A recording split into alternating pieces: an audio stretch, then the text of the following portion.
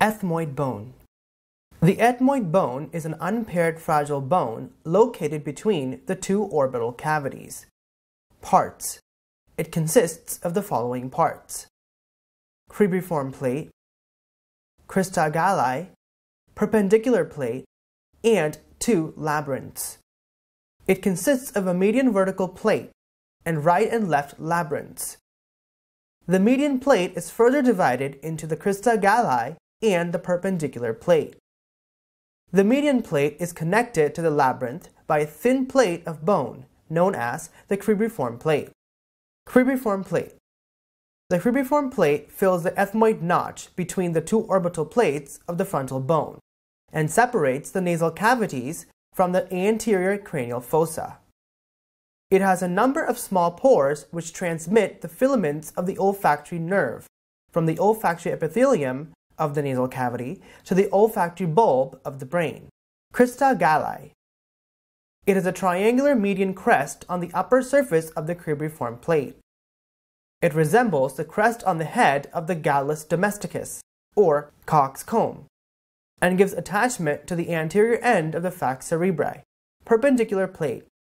It is a quadrilateral plate which projects downwards from the inferior surface of the cribriform plate.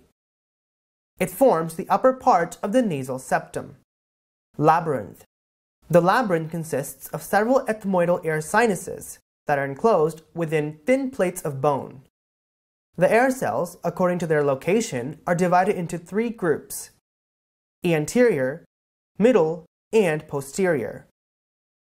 The lateral surfaces of the labyrinth form the medial wall of the orbit, and the medial surface forms the lateral wall of the nasal cavity. Two shelf-like plates of bone project from the medial surface and are known as superior and middle conchae. Articulations. The perpendicular plate of the ethmoid bone articulates antero-inferiorly with the septal cartilage of the nose, posterior-inferiorly with the vomer, anteriorly with the frontal and nasal bones, and posteriorly with the sphenoid. The cribriform plate articulates laterally with the orbital plate of the frontal bone, and posteriorly with the sphenoid.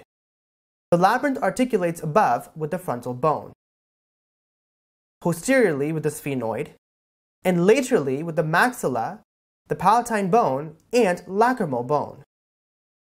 The medial aspect of the labyrinth gives attachment to part of the inferior nasal concha. Clinical correlation. In case of injury to the head, any blood-stained discharge of CSF from the nose indicates a fracture of the cribriform plate of the ethmoid bone in the anterior cranial fossa. This is known as CSF rhinorrhea and may result in anosmia or loss of smell due to damage to the olfactory nerves.